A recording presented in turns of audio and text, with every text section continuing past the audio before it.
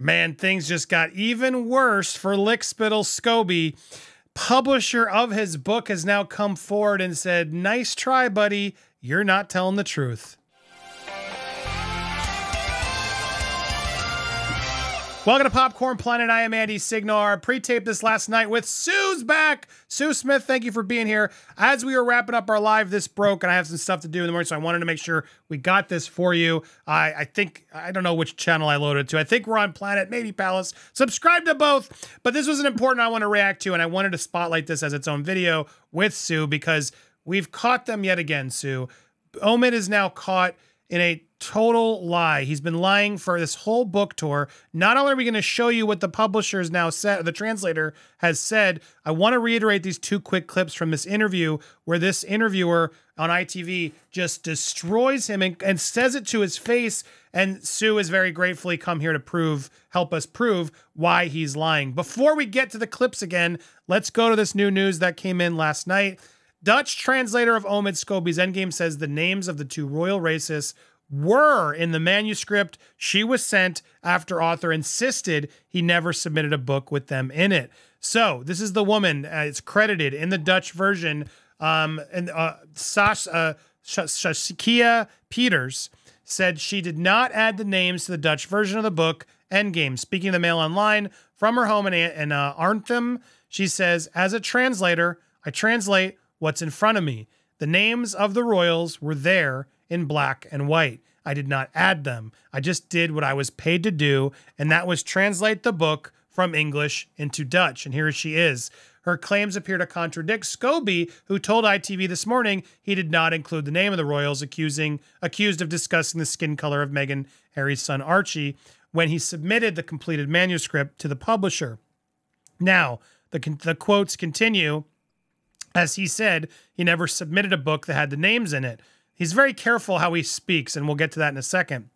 But the book has now been pulled from stores in the Netherlands, and they're quickly grabbing it because of this coming out there.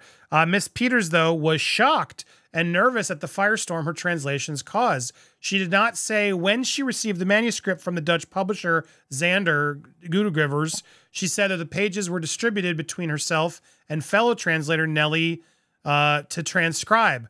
When told the book's author Scobie had denied the names were in the manuscript, Mrs. Peeters said, I don't know why he would say that.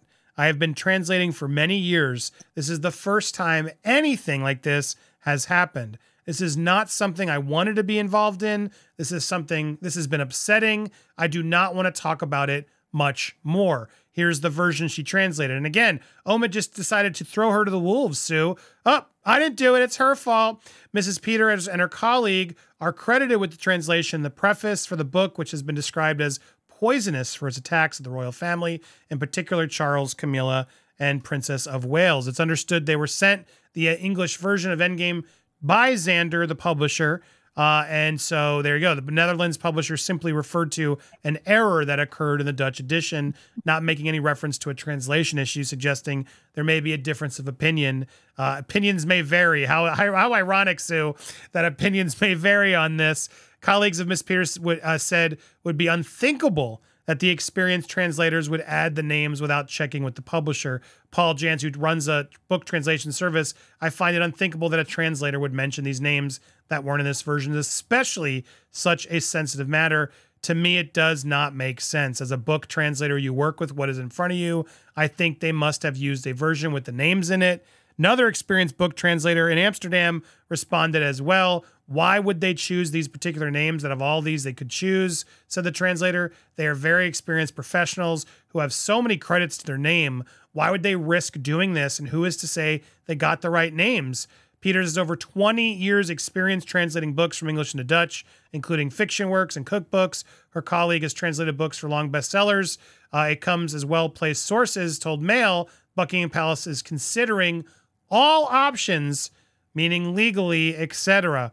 So, I understand the palace is considering all options open to them. However, the key thing is for them is His Majesty responding in the most eloquent way possible by going on with business and not letting it distract from vastly more important issues regarding the future of the planet and bilaterals with other world leaders, including those impacted by the situation in the Middle East.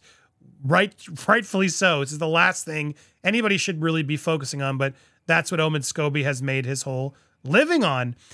So there you guys. Those are the quotes. I thought there might be one more from her. Here is. I'm obviously here. He said, "I'm frustrated. I wouldn't say I'm upset about it, but I've never submitted a book that had their names in it, so I can only talk about my version." He's very careful, isn't he, Sue? And that's why I wanted to reiterate and get you to help me back up on these clips. Here's the first to play quickly, where we can show the beginning of what is this relationship to Meghan. A lot of it feels like a bit of a hatchet job against the royal family, okay? And, you know, Harry and Meghan, they kind of are largely untouched from negativity from your pen in this. So, you know, a lot of the speculation is that you are a mouthpiece for Harry and Meghan. So what is your relationship with Harry and Meghan at the moment? I'm not their friend. I've never sat down with Meghan privately for interviews. I've never exchanged information with Meghan. I'm not in their private world in any way whatsoever. Are you fighting their corner? No. Speaking of that, we went in much more depth with barristers. Check out our live from last night. It's a very great video. But Sue, how absurd is this answer? He's trying to say use these very weird specific generalities that can clearly be used. I'm not their friend, but he could be their best friend. I've not ever met her in private for interviews. Could have met publicly or with others in the room for something other than interviews. There's so much here that's so weird to read. And then he says he's not in her corner, even though he proceeds to say in the rest of the interview that he does support her and what they did. How much of a lie is this in your view? It's a massive lie. It's all word semantics. As I stated yesterday, it's no different than when in court they said, "Do you have Harry's number?" And he said, "No, I do not have Harry's number." But then nobody asked him if he had Meghan's number, because I'm pretty sure if it would have come out that he's got Meghan's number. He said he's never socialized with them. But then in the back of one of his books, he admits that he has been in I think it was a cocktail party with them where he spoke to them. That's socializing. Mm-hmm. He seems to use word semantics a lot to try to get around things. He said, "I've never exchanged information with her." Well, what do you call it when when she gave that information to Jason Knopf to give to him? That's an exchange of information. Well, I'm glad, because I want you to comment on it, but let's play that portion here. I have that one queued up right here, because this is the biggest part of it all. And the interviewer, to his credit, calls them out, saying, well, no, Meghan was involved in your last book. We know Meghan was in touch with the first book and sent some advice your way. Well, she wasn't in touch with the first book. Via an aide. She spoke to her communications officer, and I discovered that at the same time as the rest of the world So it did. happened. But it happened. It's the job of a communications officer at the palace to deal with the press. But if you're not dealing with them, it would be very surprising that any of her staff or aides would talk to you. So people are questioning your sources. Can I ask you a question? Have you ever had this conversation with people that write source quotes about Camilla, Charles, William, 100%. Kate? Do they ever get called friends of, mouthpieces of, cheerleaders? Yes. Or is it simply because... Yes. Or simply as everyone don't like the narratives. They're afraid of my reporting. I'm a victim, and I purport in my reporting because it makes people feel uncomfortable. And rather than us engage in healthy conversation and discourse about it, it's easy. Which this guy's trying to do, by the way, totally have a healthy discourse. And Scobie's completely pivoting, distracting you, changing the subjects, denying the fact that, yes, there's a very fair question as to what your relationship to Meghan is, given that she and her aides gave you the book. But now I go to you, Sue, because Scobie's clearly trying to make everyone forget, and you reminded me, there are emails, correct, of Prince Harry acknowledging that Meghan could not be associated with this, correct? That is correct. Harry wrote an email, it's a very famous email, where he said, we have to be able to say that we were not involved in this. Now, what Omid is suggesting is that Meghan gave these bullet points to the communications gentleman, that was Jason Knopf, and that Jason Knopf gave it to him, but he had no idea that these bullet points that Jason Knopf were handing him came from Meghan. How could you not know that that came from Meghan, since there's information on there about her family that Jason Knopf, there's no way he would know it. I mean, it's just common sense. She absolutely helped with the first book. He got caught perjuring in court. She got caught perjuring in court. Harry got caught perjuring in court. And the UK judge wanted to say it was a lapse in memory. It was not a lapse in memory. She didn't think that Jason Knopf was going to be able to come forward and hand over all that information. And then all of a sudden she was caught. Right. And I've said it before and I'll say it again. If you lie, if you're willing to lie, when you swear under oath to God on the damnation of your soul that you are telling the truth and you lie, that's, for me, no credibility. Nothing she says has credibility. Nothing she does is credible. Her and Harry, they have fallen so far down. You know that in the United States here, nobody's really interested in them anymore. They're not invited to any A-list parties. You don't see them anywhere. That last variety thing, WME had to arrange it. She apparently wanted to speak.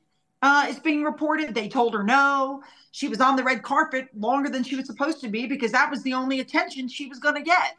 Was when she walked across the carpet and they couldn't get her off the carpet. There's video of this too, of people like pushing her, like it was very her down the road because you know why? Because Margot Robbie was coming right after her, and I think Meghan wanted a picture with her, and they were like, "No, move." So yes, Margot Robbie's team would probably be like, "Nope, sorry, we don't." Yeah, it's no, anyway. She thinks she's in that same sphere, and she's not, and she's trying to be. She's never been in that sphere. Everybody's like, "Oh, she's with the A-list. She's going back to A-list Hollywood." She was never in A-list Hollywood. She was a D-list actress on a cable show that until she met Harry, most people had never even heard of. Right, and a show that is now ballooned in reruns just because of luck. Let's keep it honest. And now she's exploiting now that the strike's over. Oh my God, and trying to get her face out there, hyping more projects to come. Well, we'll see, and we'll be reporting on them. And then most of the time we're over on Palace. I don't know where I loaded this. I had to bank some stuff the night before because I do have an exciting thing we're taping, guys, today, this afternoon. I'm a little busier, so apologies that I taped this in advance, but sometimes we do. But lots more coming, guys. Trust me, lots more. Not only on this topic, but other stuff. If you like this topic, make sure you subscribe to Popcorn Palace and Popcorn Planet. When it's a bigger story and there's not much else helping, we go. And I wanted to reiterate just the lies here. The fact that she lied under oath, and now this lick spittle, as I call him, thanks to Pierce, is just so manipulatively trying to trick everyone and just keep the corruption going and the lies, the charlatan. I can't stand it. As you said, you don't like hypocrisy, neither do I. So I appreciate you being here to help us, Sue. And make sure, guys, if you like this sort of stuff and you want more insight, go subscribe to Sue Smith over on YouTube as well. She's a great royal reporter over there. You'll get all your information. And thank you for stepping in tonight. Guys, so much more to come here on the channel. Make sure if you haven't already, hit the subscribe, check out these videos, hit the like, and tell us what you think down below. See you soon, guys.